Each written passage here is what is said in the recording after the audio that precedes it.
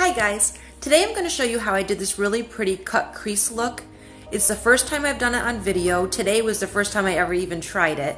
So it's a testimony to let you know that don't be afraid to try new things. You will get it. I'm sure I'll get some more tips and tricks that'll make it even easier to do. I used some really strange things. I used a teaspoon that I had to be as my guideline for my cut crease, which worked out really well. You can grab them right at the dollar store.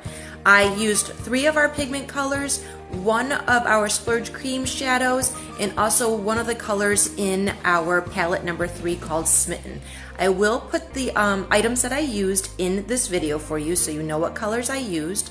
Also, keep in mind when you shop Younique that we have sets of eye colors. So you can get splurge cream shadows in sets of 3, you can get the pigments in sets of 4, you can buy them individually as well, but if you really like this look, you're gonna want to at least use 3 different colors for this, okay?